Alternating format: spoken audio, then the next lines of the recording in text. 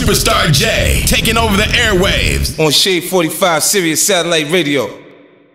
You know what it is, Superstar J, VIP Saturdays. Got something special. He's been in the show a couple of times, man. Yeah, you know what I mean? times, Yeah, I seen the blossom, you know what I mean? I think it was from the root, you know what I mean? They say from the ground up. Yeah. You know what I mean? So I seen the ground up. You always been a person that's been very down to earth. Yeah, appreciate that. And I think, you know, your skill-wise is like, you would think you got a big-ass ego, but you don't. You know what I mean? Man, appreciate that. Nah, man, you can't be walking around and let your nuts hang all the time. Yeah, but them lyrics right there, man, is different, and we're going to get into that, man. Yeah, for sure. I get cocky with the pen and pad. You know, that's why I talk all my shit. I think that's where you let it speak. Yeah, for sure. Yo, the album is out right now. Yes, sir. The Lost Boy. Yes, sir. Man, the album ain't lost, bro. Yeah, I appreciate that, man. Well, I want you to introduce the people. I probably got, I get a little bit cocky, but I turn it on the turntables and stuff. Yeah, I got like 25 million people that listen to me. Yeah. We need 20% of that. You know what I mean? Downloads, streaming, everything. I'm aiming for 50, my brother. Well, you know 50%. Yeah. Well, the extra 5 million people that might not know who you are, introduce yourself. So it's your boy YBN Cordae. You know what I'm saying? Cordae? Yes, sir. Just dropped The Lost Boy. You know what I'm saying? Out now on all platforms that you can get it on. You feel me? And they're saying it's a classic. Oh. You know what I mean? Time will tell. Time will tell, man. I don't want to use that C word, but time will tell. I think it's like wine. It's a fine wine because I love how you just coming back.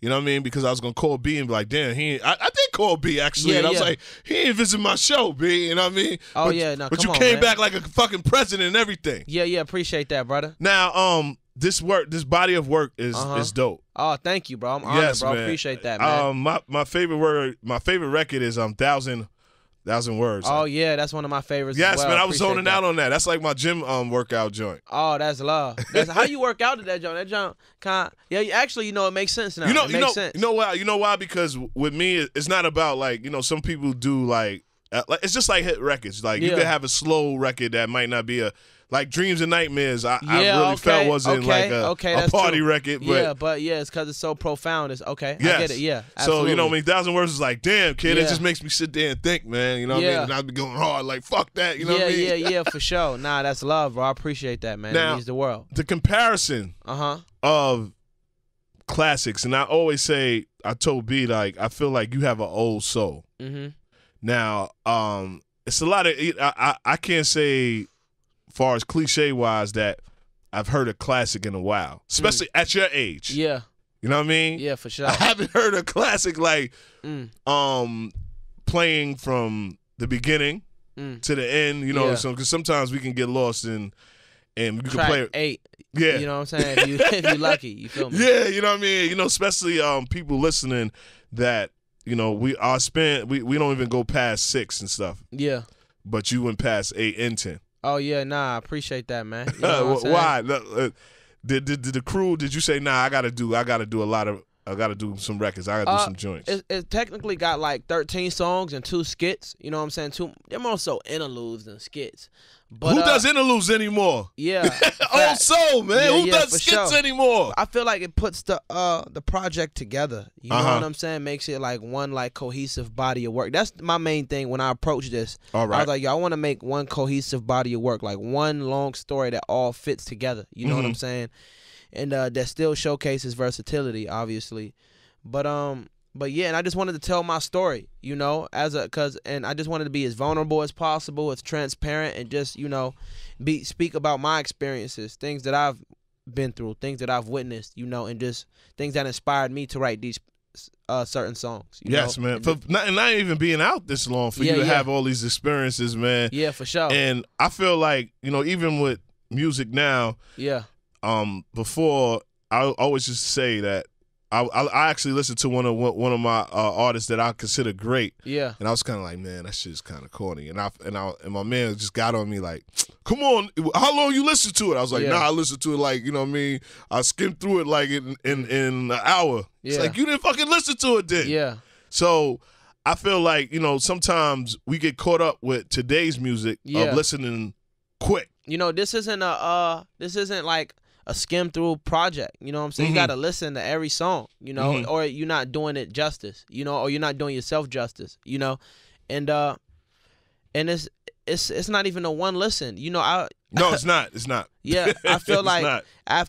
because when I was going through the mixing process, I had to like take a break from listening to the music, so I haven't heard these songs in like 3 months, and I just pressed play on it like a couple days ago, and I was like, oh, like this, you know what I'm saying? Like, Do you have a ritual where you don't listen to your songs that much? I do a couple times because I always look for like flaws and certain things I can do to like beef the song up, especially on the production side to make it better, and but after a while I get tired, because I hear the same song too many times and I want to overanalyze and OD it, you know what I'm saying? So yeah, I definitely take a break from listening to my music for sure. Well, let's get into a record. You pick a record. You pick one of your favorite records. I know all your records is favorite. But oh yeah, love. I like to get into like I don't know if you know, back in the days they used to have an A side and a B side, but they both were the same. But the B side was kind of like a little bit more. You get into it. So you pick like a B side record that you would say that you love. Okay. I like Broke as Fuck. Broke as Fuck. Yeah. In the beginning I was like, all right, and then you just went crazy on it. Yeah. Explain that record. So Broke as Fuck is just basically like, don't forget that mind state, that hunger. That song just represents a starving artist, the hunger. You hungry, I want it. Like, I was broke as fuck, down up on my ass, had the lowest luck. I used to take the bike up to the store. I need a Rover truck. Wow. It just exemplifies like a young hungry nigga who want it, you know what I'm saying? And by any means necessary, willing to get it. And it's a banger, more up-tempo jump, so I'm rocking with it. Let's get it, man. You know what it is. Broke as VIP. You know what it is, VIP Saturdays. It's YBN J. You know what I mean? YBN Superstar J. Yeah. Oh, see? He knows my name. Come on, man. That's what I'm talking about. Come on, man. Stop playing, Let's talk about the production. Absolutely. Let's talk, man. Anderson .Paak. Yeah. Y'all went back and forth. Yeah. That's my brother right there. Yeah. That was crazy. Yeah, hell yeah. Down to the damn skit. You know what I mean? Yeah, for sure. Yeah, I feel like cats don't be making music together in the same room anymore. You know what I'm saying? Niggas just be sending each other open verses.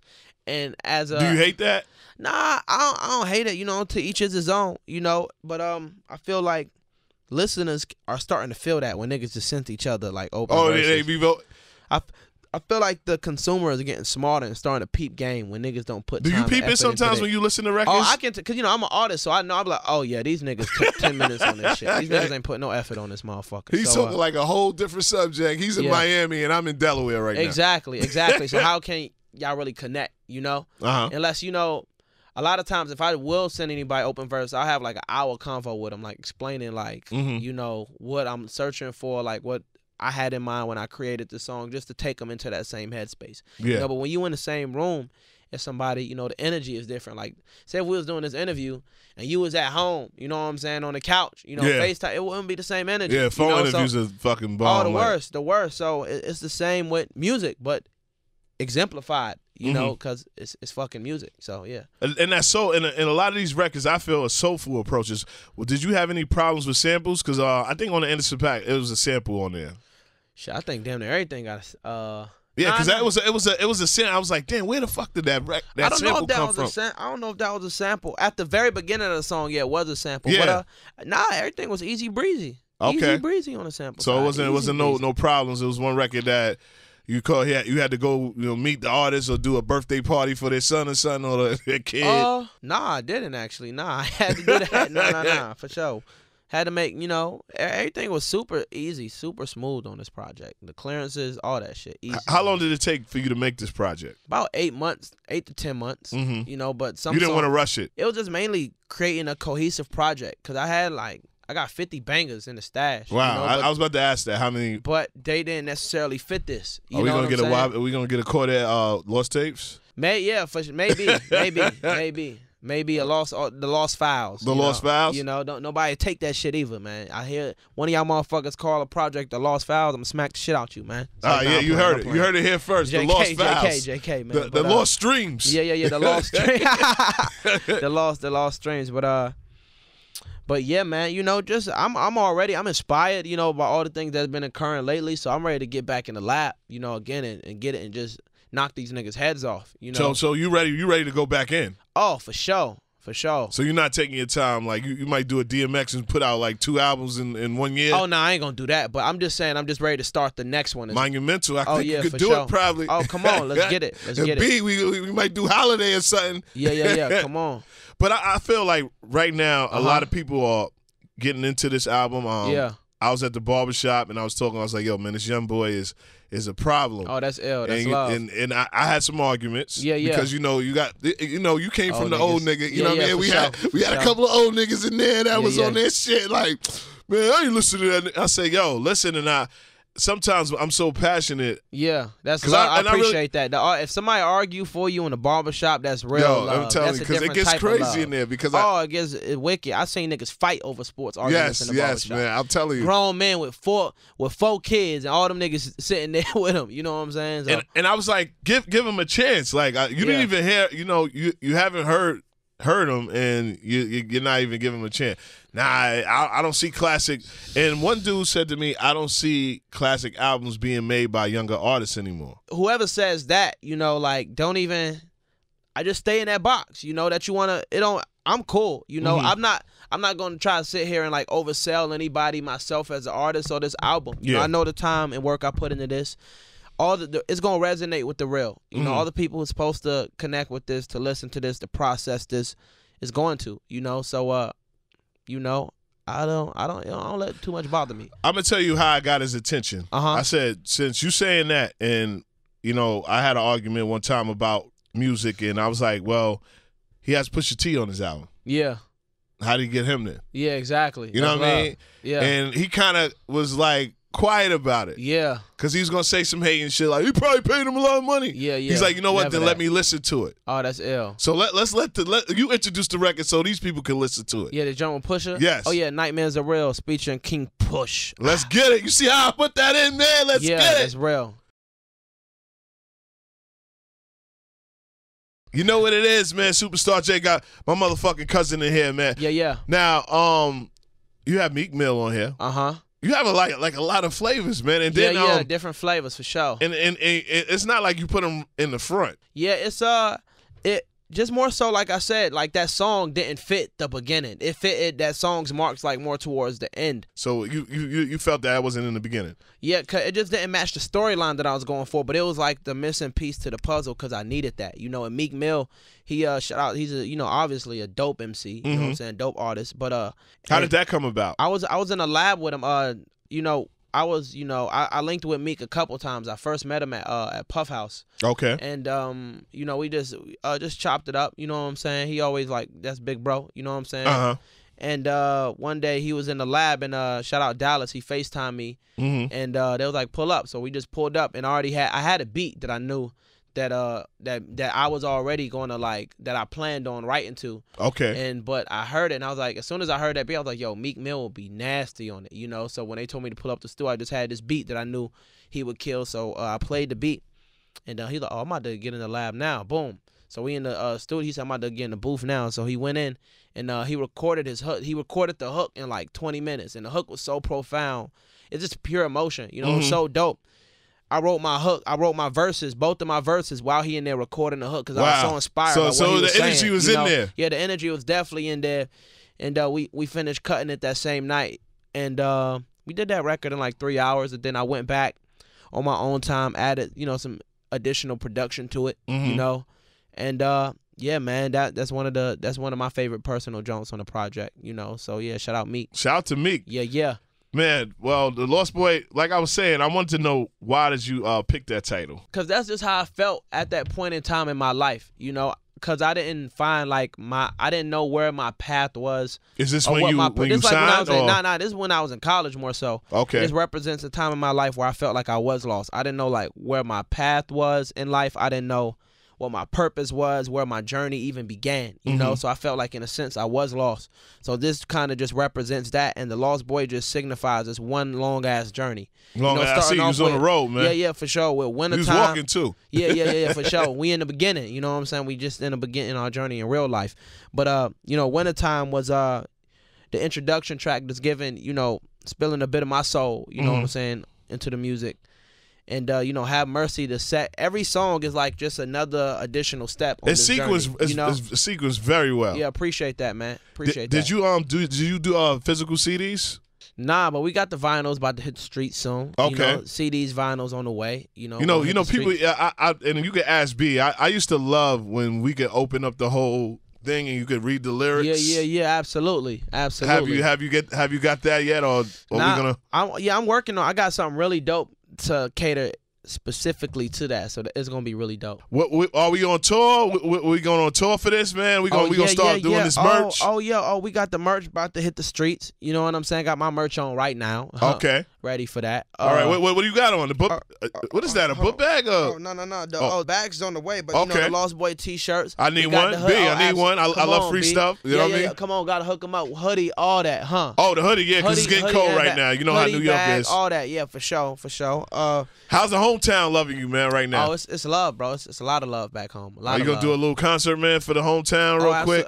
Got to, man. Got to do all that, man. Yeah. Got to give back. Got to show love where love is shown. I always respect it because Nas did a listening party in the projects. Oh yeah, for I real. was like, wow. Whoa, when? Last year he did it. He brought Kanye. He did the Nasir album. Yep. Yeah, he did the was it the what was the name of that album that him and Kanye Nasir. did?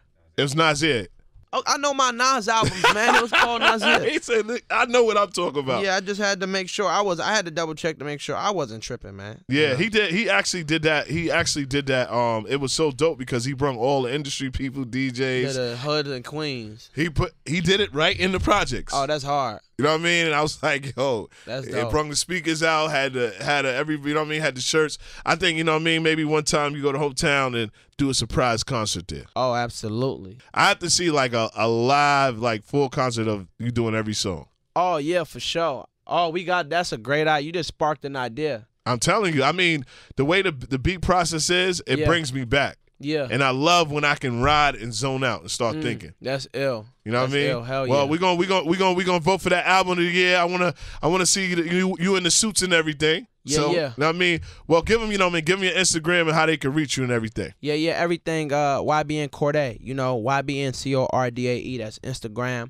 Twitter, YouTube, all that good shit. You know what I'm saying? Everywhere, everything. And easy. one last song, man, before we get out of here. R&P, rich nigga problems, cause Superstar J is a rich nigga and he got rich nigga problems. That's all we got. He said, man, I need my fucking Bentley need an oil change, man. I'm tired of hearing this engine. I'm like, Superstar J, that is rich nigga problems. Well, kick some bars, man, of beginning bars on there. On rich nigga problems. Yeah. So I said, put your fucking hands up. This the fucking anthem. Smiling cause I'm young, rich, black, and I'm handsome. Not to mention wealthy. Ass on a healthy. Young millionaire. What the fuck can you tell me? Smell me? Nigga, that's Chanel cologne. I'm in Europe with the tourists when they'll sell your phone. Damn. You know what I'm saying? Let's get it. Yeah. You know what it is. Absolutely.